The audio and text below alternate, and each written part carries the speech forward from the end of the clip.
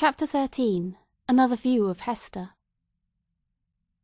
In her late, singular interview with Mr. Dimmesdale, Hester Prynne was shocked at the condition to which she found the clergyman reduced. His nerves seemed absolutely destroyed. His moral force was abased into more than childish weakness. It grovelled helpless on the ground, even while his intellectual faculties retained their pristine strength, or had perhaps acquired a morbid energy, which disease only could have given them. With her knowledge of a train of circumstances hidden from all others, she could readily infer that, besides the legitimate action of his own conscience, a terrible machinery had been brought to bear, and was still operating, on Mr. Dimmesdale's well-being and repose. Knowing what this poor fallen man had once been, her whole soul was moved by the shuddering terror with which he had appealed to her, the outcast woman, for support against his instinctively discovered enemy. She decided, moreover, that he had a right to her utmost aid. Little accustomed, in her long seclusion from society, to measure her ideas of right or wrong by any standard external to herself, Hester saw, or seemed to see, that there lay a responsibility upon her in reference to the clergyman, which she owed to no other, nor to the whole world besides. The links that united her to the rest of humankind, links of flowers, or silk, or gold, or whatever the material, had all been broken. Here was the iron link of mutual crime, which neither he nor she could break. Like all other ties, it brought along with it its obligations. Hester Prynne did not now occupy precisely the same position in which we beheld her during the earlier periods of her ignominy. Years had come and gone. Pearl was now 7 years old. Her mother, with the scarlet letter on her breast, glittering in its fantastic embroidery, had long been a familiar object to the townspeople. As is apt to be the case when a person stands out in any prominence before the community, and, at the same time, interferes with neither public nor individual interests and convenience, a species of general regard had ultimately grown up in reference to Hester Prynne. It is to the credit of human nature that, except where its selfishness is brought into play, it loves more readily than it hates. Hatred, by a gradual and quiet process, will even be transformed to love, unless the change be impeded by a continually new irritation of the original feeling of hostility. In this matter of Hester Prynne there was neither irritation nor irksomeness. She never battled with the public, but submitted, uncomplainingly, to its worst usage. She made no claim upon it, in requital for what she suffered. She did not weigh upon its sympathies. Then, also, the blameless purity of her life during all these years, in which she had been set apart to infamy, was reckoned largely in her favour. With nothing now to lose, in the sight of mankind, and with no hope, and seemingly no wish of gaining anything, it could only be a genuine regard for virtue that had brought the poor wanderer back to its paths. It was perceived, too, that while Hester never put forward even the humblest title to share in the world's privileges, further than to breathe the common air and earn daily bread for little Pearl and herself by the faithful labour of her hands, she was quick to acknowledge her sisterhood with the race of man whenever benefits were to be conferred. None so ready as she to give of her little substance to every demand of poverty, even though the bitter-hearted pauper threw back a gibe in requital of the food brought regularly to his door, or the garments wrought for him by the fingers that could have embroidered a monarch's robe. None so self-devoted as Hester, when pestilence stalked through the town. In all seasons of calamity, indeed, whether general or of individuals, the outcast of society at once found her place. She came, not as a guest, but as a rightful inmate, into the household that was darkened by trouble, as if its gloomy twilight were a medium in which she was entitled to hold intercourse with her fellow creatures. There glimmered the embroidered letter, with comfort in its unearthly ray. Elsewhere the token of sin, it was the taper of the sick-chamber. It had even thrown its gleam, in the sufferer's hard extremity, across the verge of time. It had shown him where to set his foot while the light of earth was fast becoming dim, and ere the light of futurity could reach him. In such emergencies Hester's nature showed itself warm and rich, a wellspring of human tenderness, unfailing to every real demand, and inexhaustible by the largest. Her breast, with its badge of shame, was but the softer pillow for the head that needed one. She was self-ordained a sister of mercy, or, we may rather say, the world's heavy hand had so ordained her, when neither the world nor she looked forward to this result. The letter was the symbol of her calling. Such helpfulness was found in her, so much power to do and power to sympathise, that many people refused to interpret the scarlet A by its original signification. They said that it meant able, so strong was Hester Prynne, with a woman's strength. It was only the darkened house that could contain her. When sunshine came again, she was not there. Her shadow had faded across the threshold. The helpful inmate had departed, without one backward glance to gather up the meed of gratitude, if any were in the hearts of those whom she had served so zealously. Meeting them in the street, she never raised her head to receive their greeting. If they were resolute to accost her, she laid her finger on the scarlet letter and passed on. This might be pride, but was so like humility that it produced all the softening influence of the latter quality on the public mind. The public is despotic in its temper. It is capable of denying common justice when too strenuously demanded as a right, but quite as frequently it awards more than justice when the appeal is made, as despots love to have it made, entirely to its generosity. Interpreting Hester Prynne's deportment as an appeal of this nature, society was inclined to show its former victim a more benign countenance than she cared to be favoured with, or, perchance, than she deserved. The rulers and the wise and learned men of the community were longer in acknowledging the influence of Hester's good qualities than the people. The prejudices which they shared in common with the latter were fortified in themselves by an iron framework of reasoning that made it a far tougher labour to expel them.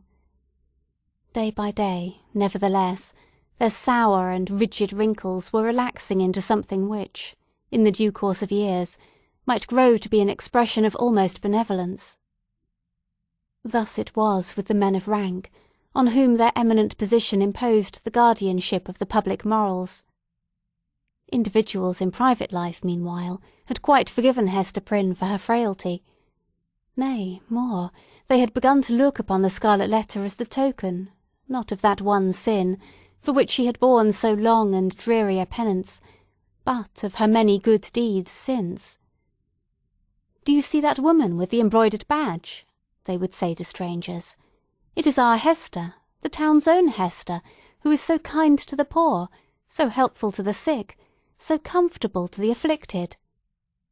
Then, it is true, the propensity of human nature to tell the very worst of itself, when embodied in the person of another, would constrain them to whisper the black scandal of bygone years.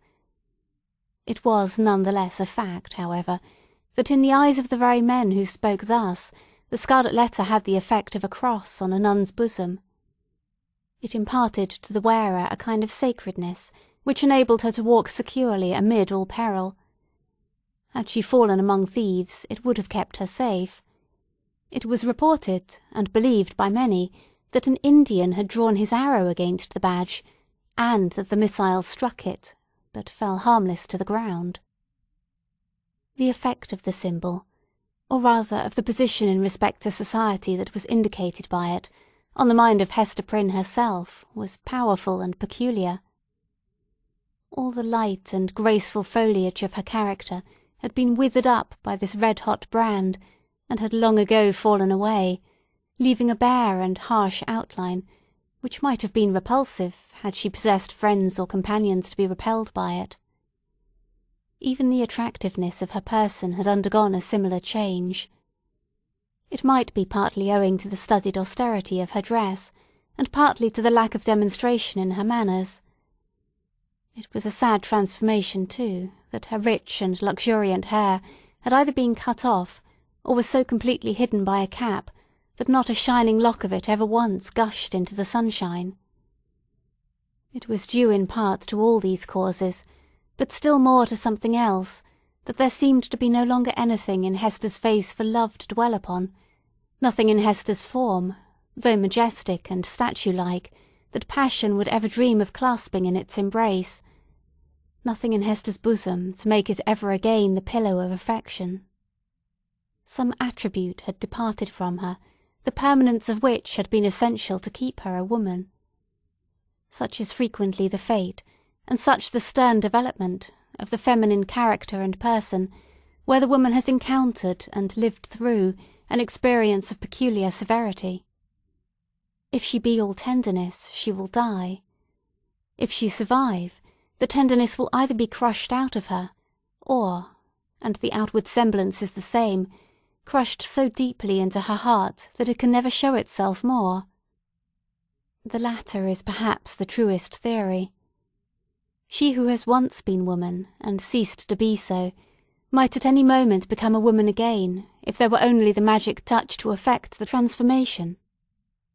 We shall see whether Hester Prynne were ever afterwards so touched, and so transfigured. Much of the marble coldness of Hester's impression was to be attributed to the circumstance that her life had turned, in a great measure, from passion and feeling to thought.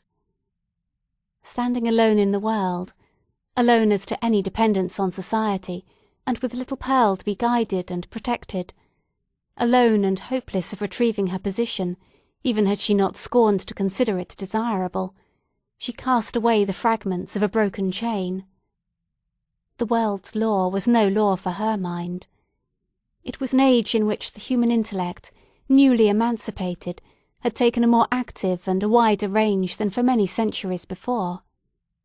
Men of the sword had overthrown nobles and kings.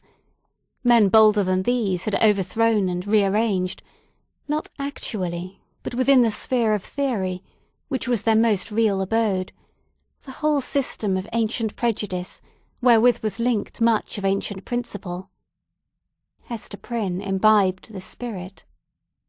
She assumed a freedom of speculation, then common enough on the other side of the Atlantic, but which our forefathers, had they known it, would have held to be a deadlier crime than that stigmatized by the Scarlet Letter.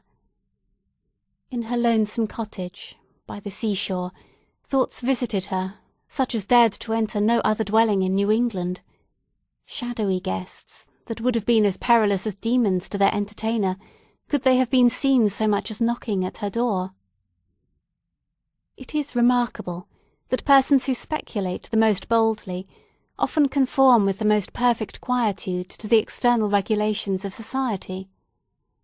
The thought suffices them, without investing itself in the flesh and blood of action. So it seemed to be with Hester. Yet, had little Pearl never come to her from the spiritual world, it might have been far otherwise. Then she might have come down to us in history, hand in hand with Anne Hutchinson, as the foundress of a religious sect.